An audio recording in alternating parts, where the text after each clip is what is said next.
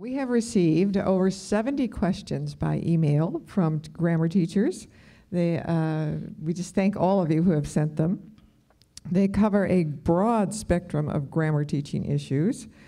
A number of the questions were very similar, so we chose the questions that were submitted by the most teachers, and out of those we had to choose just one to post on the screen. So if your question, if you ask the question and somebody else's question is up there, it's just because we got so many.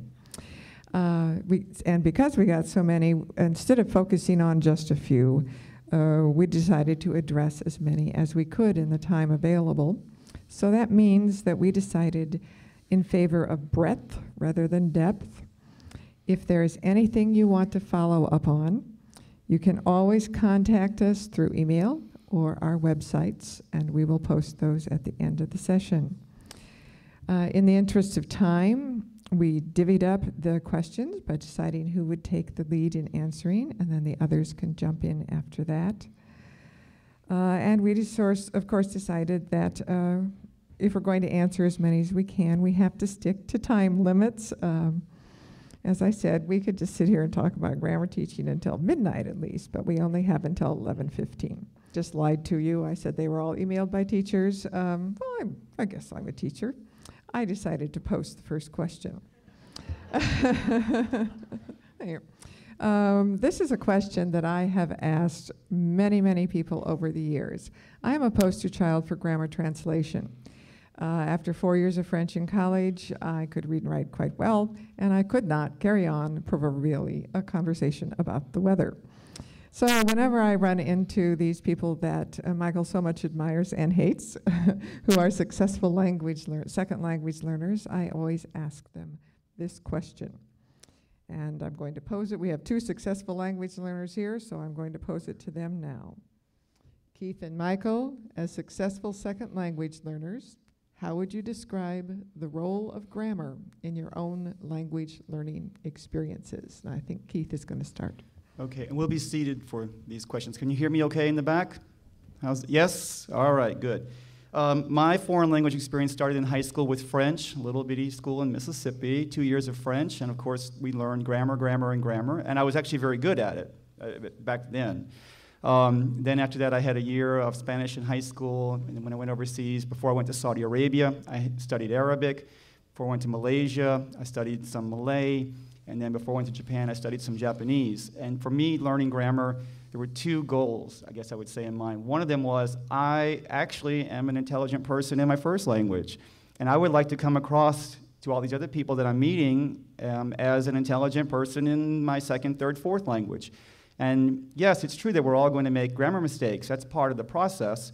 But if there is a way to limit how non-grammatical or how incorrect my second, third, fourth language is going to sound, I'm all for that. And I thought grammar teaching really helped with me and a lot there. Now, that's talking about accuracy, but grammar was also important because grammar doesn't just mean accuracy.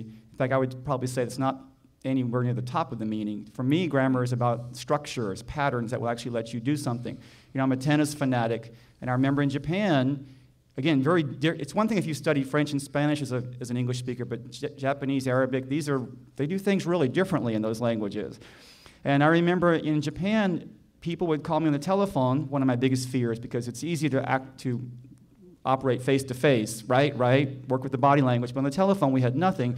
And they were calling me up to say, basically, yes, let's play tennis tomorrow at 9 o'clock at these courts 10 miles away. I didn't have a car. So I was trying to say, I'm going to take the train. Can you pick me up? Will you meet me at the train station? I needed, as a language learner, if clauses. If I take the train, what do I do? So for the first year there, I remember I would call and say, tomorrow I take the train, okay? You be there, okay? Okay. And then that's how I did if clauses. And I realized I'm a pretty good tennis player, but I sound pretty not so good in Japanese.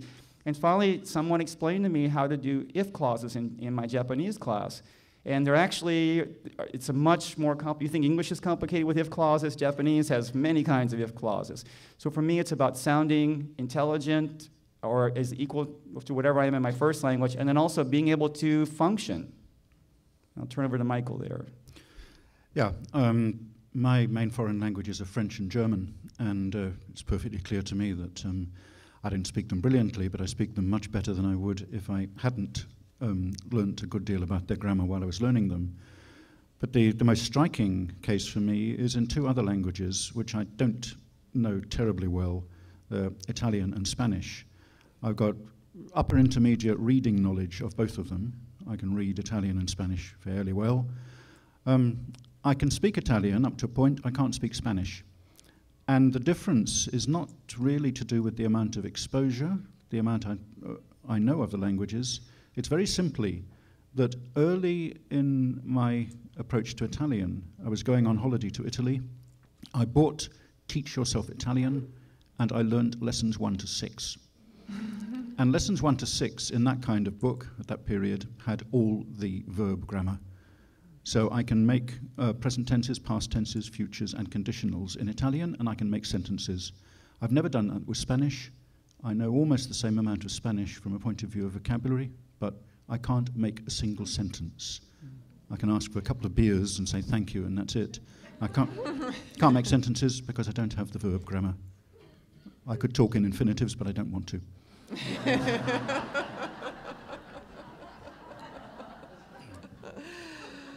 Oh, well, I have to say I'm really glad that they didn't say grammar has nothing to do with successful language learning, or else we all could have just gone home. So thank you. I'll turn the second question now over to Michael Swan. Yeah, it's an interesting question. If grammar teaching works, why does grammar teaching not equal grammar acquisition? Specifically, why do students frequently make mistakes with the simplest grammar rules for years? I suspect there are two ways to take this question, and I think it was meant as a rhetorical question, meaning we teach grammar, but students don't get it all right, so what's the use of teaching grammar? That's very easy to deal with. It's like saying we plant seeds, but the seeds don't all come up, therefore it's no use planting seeds. Well, planting may not guarantee growth, but it beats the hell out of not planting seeds. That's just faulty logic. But behind it, there is a genuine, interesting question, which we don't really know the answer to. We teach grammar, but they do go on making mistakes. Some mistakes fossilize. Why? We don't entirely know why, but I think we can come up with some suggestions. First of all, there's too much grammar in a language for everybody to get it all right. Something's got to go. You can't get it all right in real time, especially when speaking. Some things have to be dropped. Also, an interesting question is whether the point of grammar stands out for the learner, whether it's salient. Does the learner actually perceive this point? It needs to stand out psychologically, and the learner may not have a mental slot for that particular point of grammar. If the learner speaks Chinese, then the learner doesn't have a mental slot for making plural nouns, because Chinese doesn't put plurality into its grammar. And that makes it psychologically more difficult to pay attention to plurals in a language that does have plural nouns. That thing gets under the radar. People who speak Finnish speak a language that doesn't have anything much that corresponds to our prepositions. They express those kind of relationships differently. And Finnish speakers notoriously tend to drop prepositions in English, and another thing that gets under their radar. Not only psychologically, but perceptually, this can happen. A lot of the world's languages don't have words that end in S, for instance, or in D. A lot of Oriental languages have a very limited number of final consonants. And these things can be surprisingly hard to hear, simply to perceive, if your language doesn't have them and if you're not used to them. So sits, sit, wait, waits, waited, may all sound rather similar to some learners. And functionally, a point may not be very sort of easy to spot. It may not stand out because it doesn't seem to have much point. And for third person S, which is the thing people always raise in this connection, it's an easy rule, we teach it, but they go on getting it wrong. Why? Well, third person S gets the thumb down on all of these counts. It's pointless. For many learners, it's not very easy to perceive, doesn't correspond, doesn't have a part in a salient system that people understand and can relate to. So that's one of the reasons I think why. And I would just add to that, for me, that if a student can use grammar correctly in exercises and on tests, that's good. That means the student has a good start. It does not mean the student has reached the finish line. The finish line is internalization. So basically, for me, this questionnaire is asking, why does internalization take so much time and how does it work? And the answer is, we don't know. We don't know how or when the brain kicks in to internalize grammar. Mistakes are absolutely natural. I don't think they're anything to worry about unless they become fossilized, and then you have a more difficult problem. Keith? I would add to that, agreeing with Betty, that errors are, now we see errors as a natural part of the process. It's not this either or, a light switch that you've taught something and then suddenly they get it. It's going to take time to develop, and of course there will be mistakes along the way, which is actually good for our job security if you think about it, right? I would also look at the question that's been posed, which was simplest, I think it was something about simplest mistakes or something like that, right? Or I think it was the simplest grammar rules. Define simple, because I think one thing is that people will say they just don't get articles.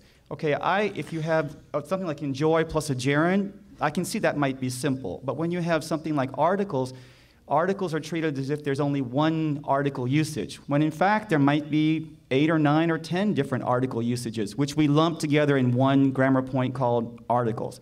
I think that's why present perfect is so tough, because present perfect has so many usages, right? Mm-hmm. All right, mm-hmm. And the next question? Well, but it is also true of final S, which the rules are simple, but it has so many uses. It makes a verb singular and it makes the noun plural. I mean, what kind of sense does that make? And there are other, you don't put it here, you do put it there. All right, we'll go on to the next question, which is for Keith. Okay, question number 3 is about explicit grammar teaching, or not. The question is, I would be curious as to your stance on direct teaching versus experiential learning. What is a model argument for the explicit teaching of grammar as a foundation for communication? And so I'm going to talk about the first question a little bit more here, and that is, I think, getting at explicit teaching versus an immersion sort of situation, where if we just expose you to enough grammar, you'll magically pick this up. I would still say that even if you're going to teach in that immersion type of program or experiential program, for me, it's about speeding things up. It's about being efficient. My students don't have the luxury of 21 years to figure it out. So they're with me for 14 weeks, let's say. If I'm required, as some programs might require you to actually teach in an experiential kind of way, it's one thing just to be a native speaker at the front of the room babbling and giving lots of I plus 100, just blah, blah, blah, on and on and on. It's quite a different thing that you actually know what the ESL language structures are, so that you can actually provide a rich context. In other words, if I know that today I'm working on verb to be, and I'm not just doing verb to be plus anything, I'm going to do verb to be plus subject, verb, and an adjective. So he is Chinese, or he is tall, or something like that. As opposed to when I watch a lot of beginning teachers who make the mistake of he is in the room, he is hungry, Arabic is written from left to right, and they are writing. And I'll have beginning teachers who tell me, yes, that's all am, is, and are. Yes, it is, but you've missed the point. And to the poor ESL student who's trying, that you said if we give you lots of input, which is totally comprehensible there, because I'm writing Arabic in that order, with lots of demonstrations, it's comprehensible, but you haven't introduced a pattern. And primarily because you didn't know the pattern, which goes back to my previous point that you shouldn't be teaching the grammar if you're not really familiar with the grammar yourself there. All right. For me, it's about efficiency and saving students time. I think the second respondent there is Betty. Is that right? Okay. What I would say for the first one, the stance on direct teaching versus experiential learning, that was what my whole 10 minutes was about. Do both. This is not an either-or situation. Too often we end up with either-ors, and the classroom is a place of synthesis where many methods come together. As for the second one, the explicit teaching of grammar as a foundation for communication, I'd like to make sure that when we're talking about explicit grammar teaching, that we agree sort of on the definition of what that is. And to me, it means giving students the chance to understand how English is put together, how it works. It's not memorizing rules and things like that. It's understanding how it's put together. And it includes both deductive and inductive learning strategies. Sometimes students, and I think mostly actually, students figure the patterns out for themselves with the explanatory information there as needed to help them figure it out. And there's a constant interplay of inductive and deductive, which goes back to what I was saying earlier. You have to do both. You cannot divide inductive and deductive in the language classroom, in my experience. I would also say that grammar underlies usage in all skill areas. To me, grammar is the glue. It is what holds language together and makes it intelligible. Mike, anything to add? I'd just like to add very briefly that it's important not to generalize. It depends what points of grammar we're talking about, how much time there is available, how much exposure there is for experiential learning, and the answers can be very different under different circumstances. Good. All right, the next question is fitting grammar into a curriculum. I'm an old curriculum designer, so this is a fun question for me. What are the benefits or drawbacks of setting aside a grammar course in a skill-based curriculum? Well, I'll take that first question first, then I'll come to the next one.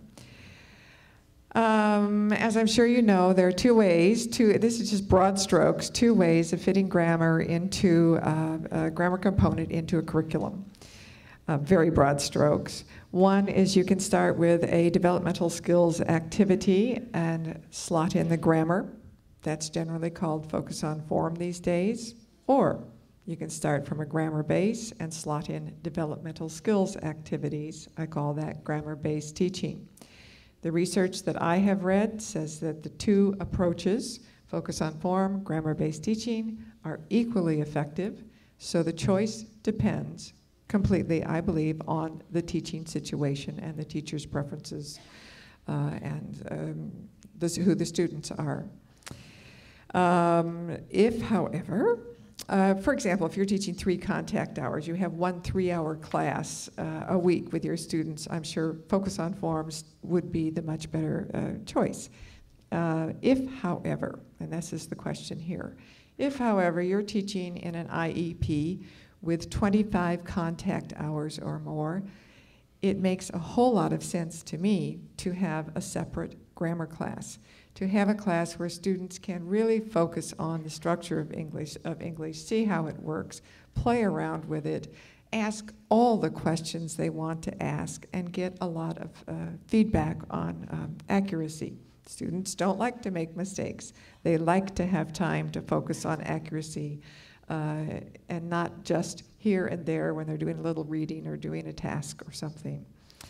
I think probably for me the most important reason for having a separate grammar class is that it gives the students a chance to really get a handle on a structure. You cannot teach the passive in 15 minutes. I don't think students can catch the passive just by noticing occasionally. And my experience with students is that they prefer to get the whole picture. They prefer to get the whole concept. That they, for example, if you teach one adjective clause over here and then I'm sticking another adjective clause a few weeks later, it seems very random and piecemeal to them. And as a teacher, I will just say it drove me crazy to teach piecemeal grammar, and I always wanted to get the whole concept of the structure communicated to my students. And as a curriculum designer, it's just logistically easier. I think it's a nightmare to say, okay, you teach this chapter, you teach that chapter, you teach that chapter, we'll split the book, or no, you teach the passive and you teach pronouns. It's very confusing for teachers and students. And then finally, a grammar class is, I really want to emphasize this, a grammar class is a developmental skills class. It's not teaching rules. You are developing usage skills, and that only complements and supports other skill-based classes. Then the second question up here, right now I am teaching a basic ESL class, and the grammar is built into the lessons. That would be focus on form. At what level is it appropriate to teach grammar as a standalone topic? That would be grammar-based teaching. I will simply say, as long as they know the alphabet, I think you can teach grammar as a standalone topic. And indeed, I know this goes against conventional wisdom today. I don't understand where that conventional wisdom came from. I haven't quite traced that back. But my experience is, my observation is that a grammar class makes the new language less daunting for the student, not more daunting. I don't know if you agree with me. Ditto. Okay. How's that? I don't yield my 30 seconds yet, though. I would say most of my teaching experience is with IEP students, intensive English programs, and yes, it's just much more efficient if you have a separate class that's labeled as grammar. It's not even dealing with grammar per se or language teaching as much as it is just logistics of running a large program. This way, we know it's being covered. Otherwise, your teachers are very busy. I thought you were doing it. I thought I was doing it. No, who's going to do this? The writing teacher's teaching it. No, it's the reading teacher. Actually, if you have a separate grammar class, it makes more sense. And also, I'll say that as a person who's actually been in an intensive program, for example, in Japanese or in Malay, I know that for me, having a class that was called grammar, structure, or AD, whatever it was covered or called, I appreciated the opportunity of knowing for sure I could go to that class, raise my hand and say, you know, I heard someone say whatever, and you told us, or the book told us, that you can't use an ing there. Why? And adult learners, they want to know why, and that entails giving a grammar explanation. So yes, I would agree with that. The second question, at what level? I can't imagine why beginning students would be denied access to grammar. If you're an adult learner, you certainly have questions in your head as to you're trying to produce something and you hear something different. You want to know why. What's the difference?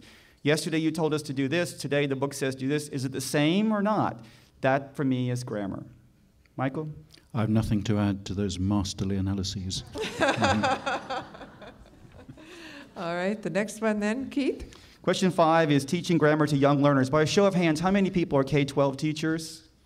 K-12 teacher. I deal with K-12 teachers a lot with a very innovative program actually in Arkansas, very forward-looking in terms of training what they call ESOL, in Florida ESOL, ESOL teachers. The question is, I work with young learners from age 3 to 8. How do you see grammar taught for this age group? And the other is that we have preschool and kindergarten aged ELLs. At what point should grammar be introduced, if at all?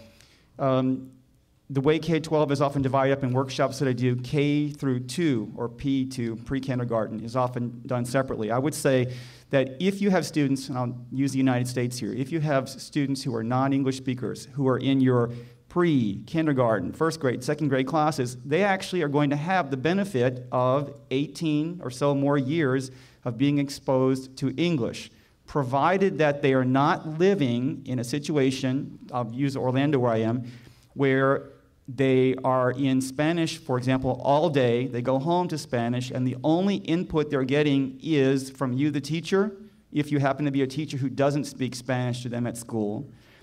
In that case, they're really not in an ESL situation. They're really in an EFL situation.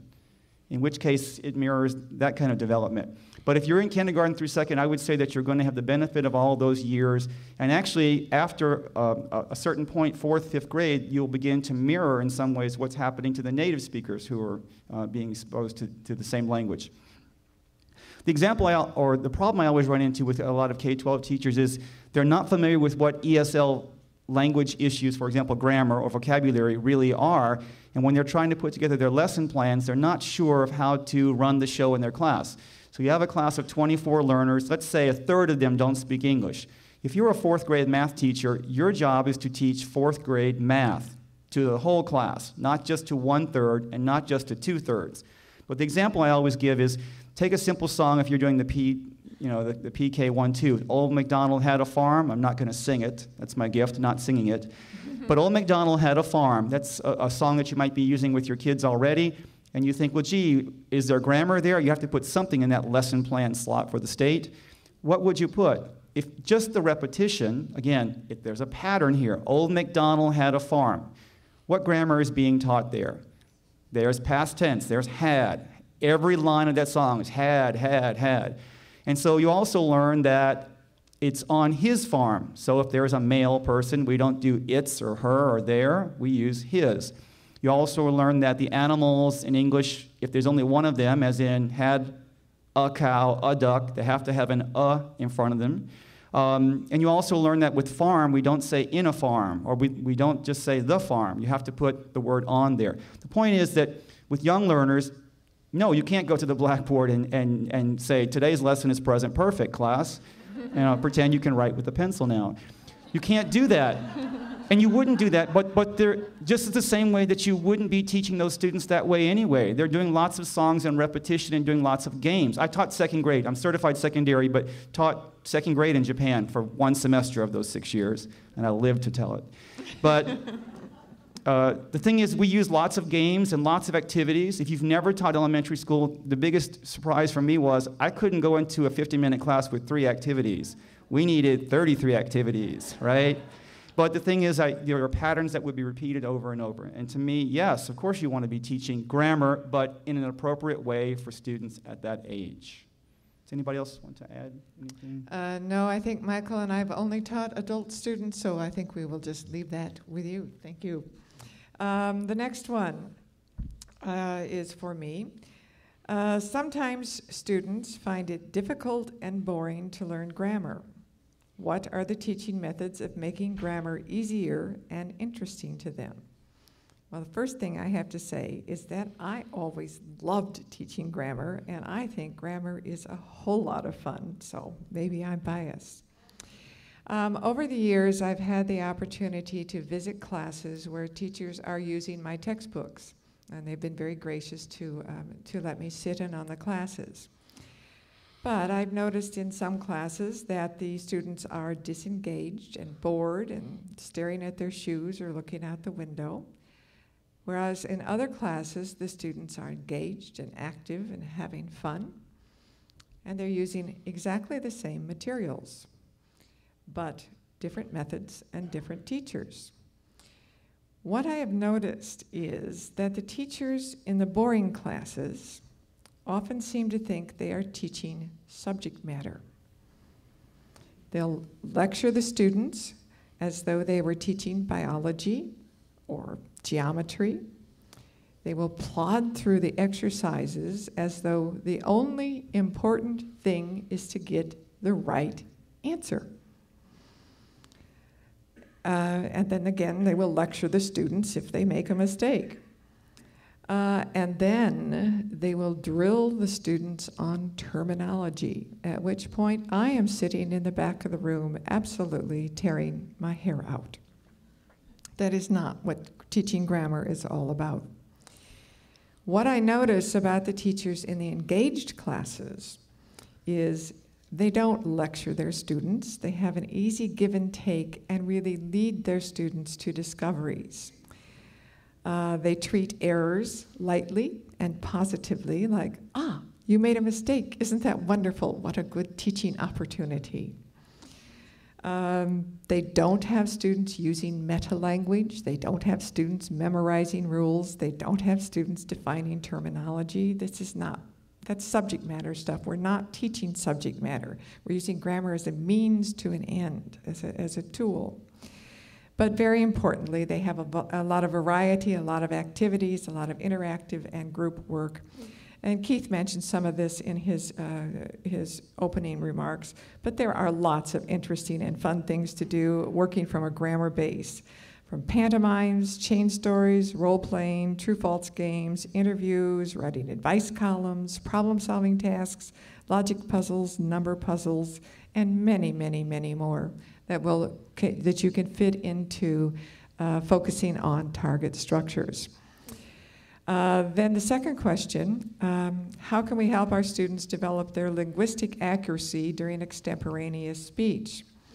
Well, just very quickly, one idea and something I used to do, just a generalization, I believe it is a good idea to have exercises and practice that specifically encourage self-monitoring and, importantly, peer monitoring, that the students are monitoring the accuracy of each other. One method I like is to have one student in a pair or a group function as the grammar listener, to listen for a particular structure. A very quick example, if you're doing a chain story in groups, the grammar listener listens for ED endings, listens for irregular verbs, listens for tense shifting, and gives immediate feedback. So the students are using language extemporaneously, they're having fun, and paying attention to grammar, accuracy at the same time. Anything to add? What should I add? I think the key words what Betty mentioned, activities, going back to the action, and it's the number of different activities that you're going to do in your class. Trying to think, first, again, it requires you to know something about grammar. So it's not just I'm going to teach this rule today, but I want to teach this grammar pattern, which will allow you to do what? And I always try to think, what do my students actually want to do with this language down the road? So if they're going to have to go to a job interview, then we might set up a mock job interview. But again, I'm always aware or trying to get them more aware of the grammar that they're going to use, the patterns that they'll need as they perform that particular activity. One idea in terms of honing your own teaching skills is you're probably not teaching in a school where you're the only teacher. And you probably hear other students say, much to your chagrin, I really like Miss So-and-so's class. And you have to wonder, as we all have, what is she doing that's so good? Why they keep talking about her class and why aren't they talking about mine? So just ask one of your colleagues to go visit different classes. And you'd be amazed. I don't care how many years you've been teaching. You go to a presentation. You've been going to conferences 20-something gazillion years, as we have. And you go to a presentation and you think, gee, I could really use that. Or you also think, I could never use that. I would never do that to my kids. That also is valuable information. And how many times have you seen an activity demonstrated where you think, that's a great activity if only they would, and you're able to do that, to tweak it, to make it fit your students. So try to observe as many classes as you can by their teachers and take advantage, as you have here at this conference, of seeing other activities. Michael? Nothing to add. They've said it. They said it all. Okay, the next one is for Michael. Yeah. Question is there any evidence that students have better learning outcomes when grammar is presented and practiced in context? Well, there's no robust evidence about learning outcomes for any approach to teaching grammar, really. Obviously, we're all in favor of contextualization, as we're in favor of democracy and motherhood. And so we should be. But it is important to avoid oversimple attitudes, I think. There's a current dogma put forward by people who are interested in task-based learning that acquisition can only occur during communicative activity. It's a dogma, there's no evidence for it. There's another type of dogma which dismisses sentence-level practice, saying that the meaning and use of grammatical features can only be understood by referring to the wider discourse context. Well, it's true for some grammar points and not for others. Mm-hmm. It's desperately oversimple. I think there's a strong case when we're teaching certain points of grammar for the old style mechanical sentence level practice. If a grammar structure is hard to get hold of, passives is a good example. It can be quite hard for learners to learn to put passive verbs together. Practicing the form without thinking too much about the meaning at sentence level before moving on to more contextualized practice seems to me a very good thing to do. I would add to that, how many words does it take to create a context? You don't have to have a whole long passage to have a context. I'll just give you one quick example. If you have the sentence, can I go outside? No context, doesn't mean anything. Add a few words. Mom, can I go out inside and play after I finish my homework? And you have a perfectly understandable example of the use of can to ask permission and the social situation in which it's used. So even sentence level grammar can have easily recognizable contexts. I would just add that, again, the wording of the question about practice in context, the opposite of in context is not no context. Right. And again, some of the earlier people in our field have stolen the really good vocabulary to describe some of these issues. And so we talk about natural, that's a good word, the opposite being contrived. In context, so I'll vote for that because it's in context as opposed to out of context. Mm. I can tell you that with the research that's been done on vocabulary, at least, having extensive context is not what you need, or in actual empirical studies doesn't provide as good a results as even something as simple as translations. So what might seem intuitive to you, or you've been led to believe is the right answer after 2 decades of listening to the naturalists, there really isn't evidence for this. There's actually contrary evidence with vocabulary, and I don't see any evidence at all in the grammar area. I would agree with Keith. All right, the next one is for me. This is about grammar, writing, and correctness. I think this is the topic we got the most questions on. Our coordinator made us mark every single error. Was this correct? Should we correct all the students' mistakes when we're correcting a composition, for instance, or focus on specific structures? When, if ever, in a program's writing curriculum, should a writing teacher address grammar? My institution has no discrete grammar class. Well, the first thing I'm going to say in relationship to the first question about the coordinator making them mark every single error, that is a decision teachers need to make, not coordinators. I firmly believe that coordinators can give guidelines, there can be goals of the program, but there are so many different teaching situations, and teachers need to decide what their particular goals are in a particular assignment and how they feel they are most effective. But that's just my personal opinion. There is no one right way for every teacher in every teaching situation, in every writing assignment at every level. Teachers have to be allowed to stay flexible. And so sometimes you will correct all the errors, and sometimes you'll correct just one error, sometimes you'll correct just a few. There are many different situations. But I also want to address the students that I taught, advanced level university students, pre-university students, or students at the university. And here's what I did and why. I pointed out, I marked every error that I thought the students could correct themselves. I wrote in corrections when I didn't think the students knew how to make the correction. If I did not understand the meaning of a sentence or a paragraph, I didn't mark any grammar at all. I said, I don't understand what you're talking about. Please rewrite, or please see me after class. And then we would deal with the grammar after we dealt with the meaning. But I did not let errors pass unnoticed. I would get some Generation 1.5 students in my class, at the freshman class, and nobody had ever told them that their English was not up to academic expectations. I think that is an English teacher's job. I think that's what they pay us for. That is why they are in our classes. So as a writing teacher, my job is to help students improve all their writing skills, content, organization, expression, and correct usage.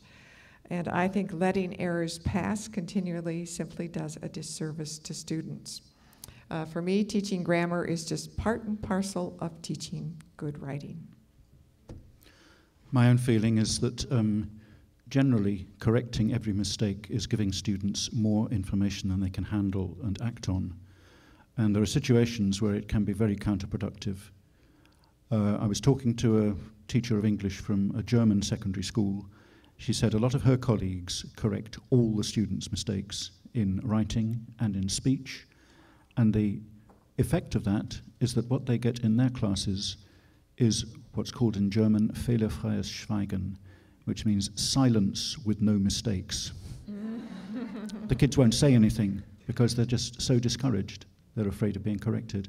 And I think, certainly as Betty says, it depends on the situation, depends on the teacher's purposes, but for me, that level of perfectionism is very often disastrous. And I would add that looking at the research on composition and error correction, there really isn't any research that shows one way or the other that correcting mistakes at the composition level is going to produce magical results. And I really don't, if I believe that correcting every single mistake on the paper would result in better learning, which I don't think any of us do, yes, I would mark the papers out of guilt because it's my job to do this as a teacher. I don't think we get paid enough, though, to mark all of those papers and mark all the mistakes. But if it paid off, we would do it. But it doesn't, so don't. All right, Michael is next.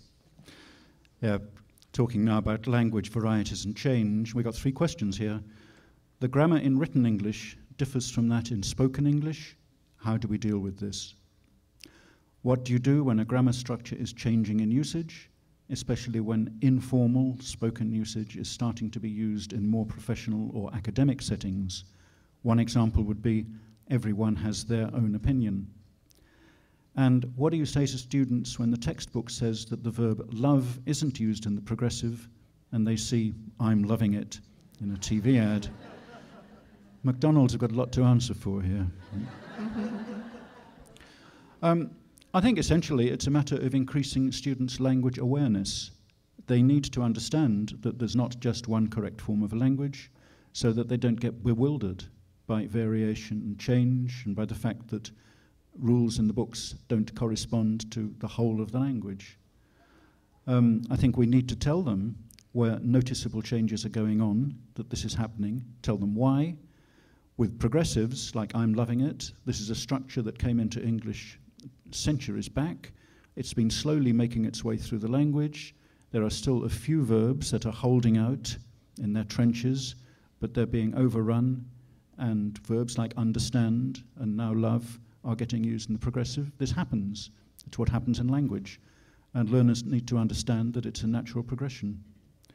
It's interesting about they, singular they, which has been in the language for centuries. Everyone has their own opinion. Moving more and more into formal registers now. It's never been wrong, but it's always been rather informal, and it's getting more acceptable in formal registers. Another thing for students to understand, that there are register differences, and these can develop and change. There are some differences between spoken and written grammar. Some of them are quite important, so we need to point these out to the students, teach them about them, at least at more advanced levels. And we finally need to explain to our students that there is widespread resistance to language change, especially on the part of older people who don't like to see the language moving out of their control. Do we? Examiners and employers are often members of this group of older people who don't want the language to change. And they're likely to prefer more conservative, more formal varieties and condemn others. So learners need to know about that. And finally, there's no need to panic.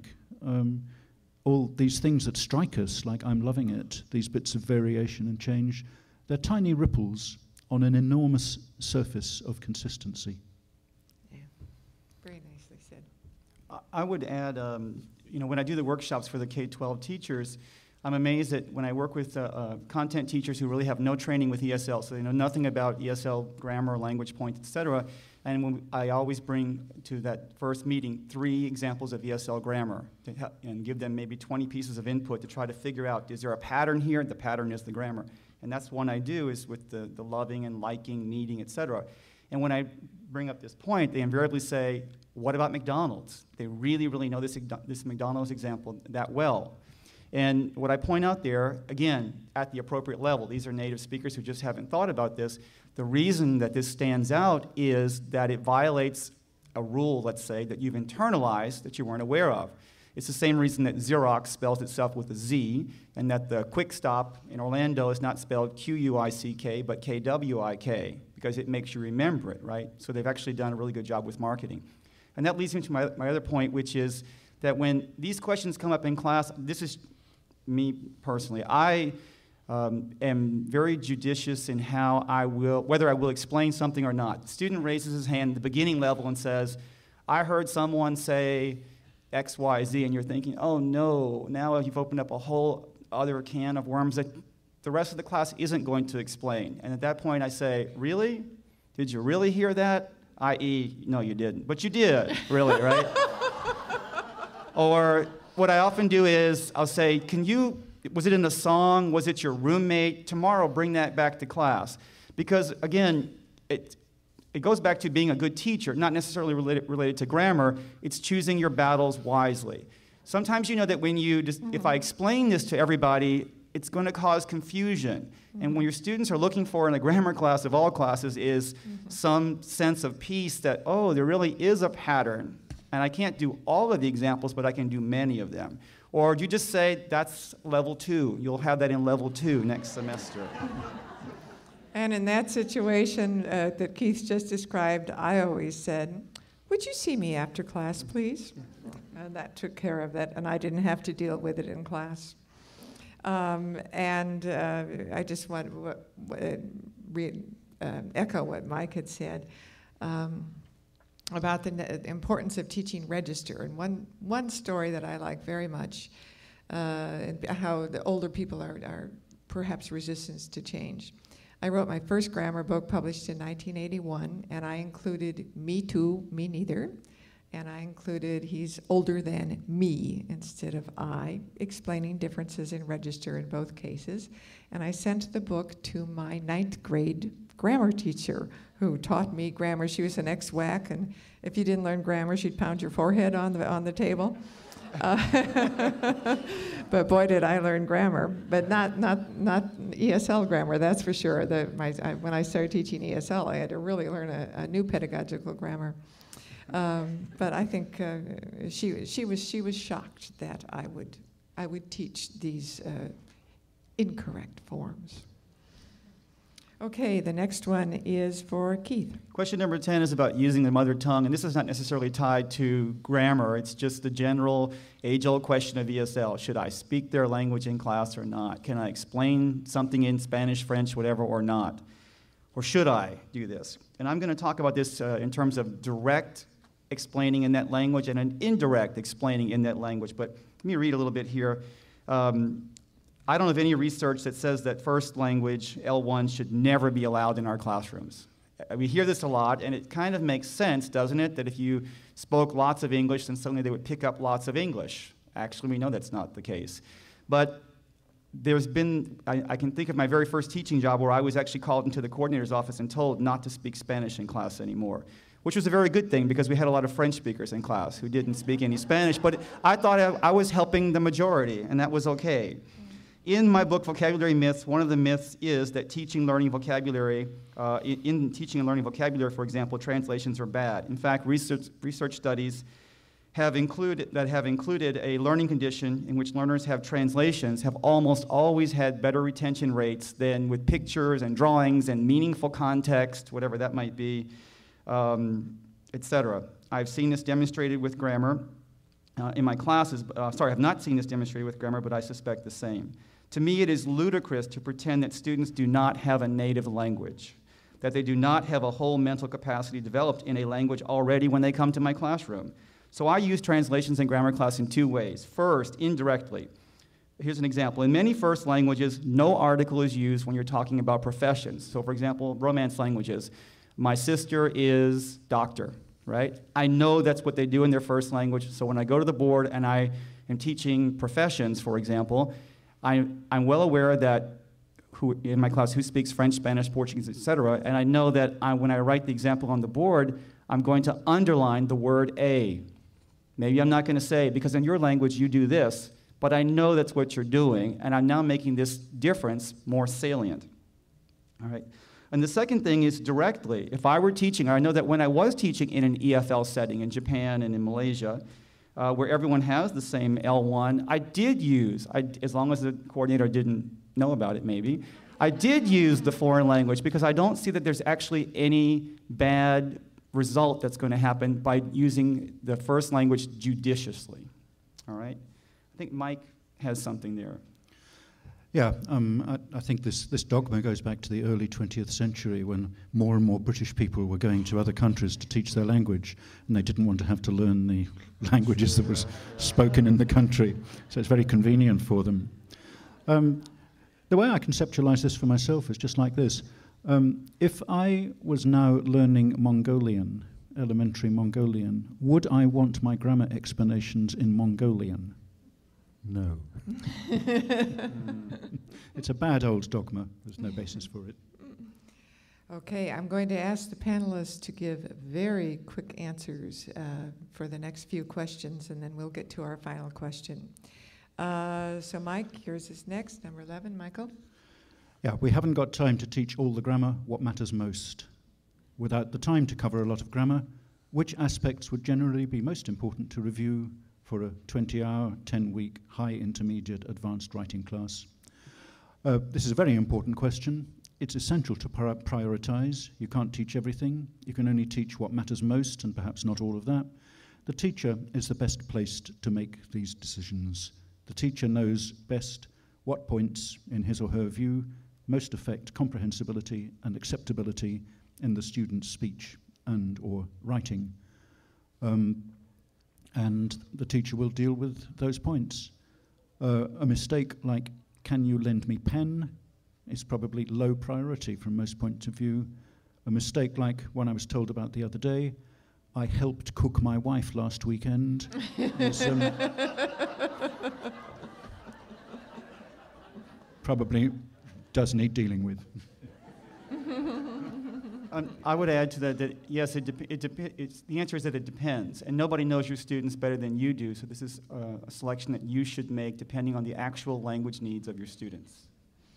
And if anybody wants to know what I would teach in this particular 10-week class, email me and I'll give you my list.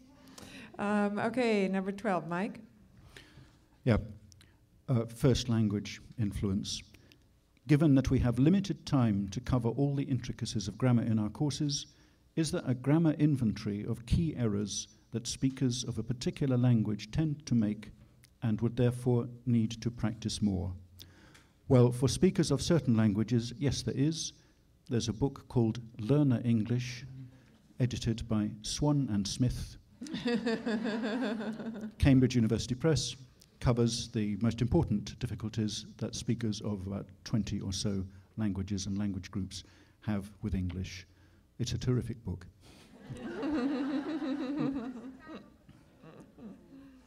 It's Learner English. Yeah. And that's my notes, just say, see Learner English. Okay, any comment, Keith? Yep, just Learner English. Okay. That's it. Number 13. Very quickly, in grammar class, how much should we talk about the grammatical terms so that students would understand what they are learning without feeling overwhelmed or confused? The answer is as little as possible. How much terminology do students really need to know? For example, should we insist on that students use the term past participle? No. Or third form, or holding up 3 fingers? Is that equally acceptable, effective? I think that's a great idea. What I want to say about terminology, I think students learn from understanding what's going on in examples, not from learning terminology, not from memorizing rules or memorizing Explanations, the focus always ought to be on examples and usage. Students should not be required to use terminology, define terminology, or learn terminology, except there are, of course, occasional exceptions. But it's important to remember that we're teaching usage. We're not teaching subject matter. Anything? I think we just got time to go to the last Oh, question. I think it is time now to go to the final question. Yeah. This is for Michael. And for, I think it's time to hear from the student, student's point of view. I'm going to read to you a letter that I got from this gentleman, Santiago Tho, over 20 years ago.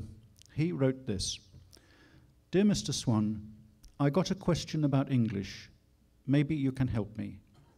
My question is, all the English books I read didn't explain why the verb in third person singular number has to add s or es. The books also didn't tell how it was originated and who originated it. My view regarding this question is that it is troublesome. It is tantamount to slip of tongue. It lengthen the word and pronunciation. What is your view? What is your view if the s or es is omitted? Is it acceptable? Do you consider it informal? My experiment was that it was much easier and convenient. It was much more efficient. I look forward to hearing from you." Oh, let's hear it for Santiago Tho. He's absolutely right. Well, thank you all for coming today. We've really enjoyed this.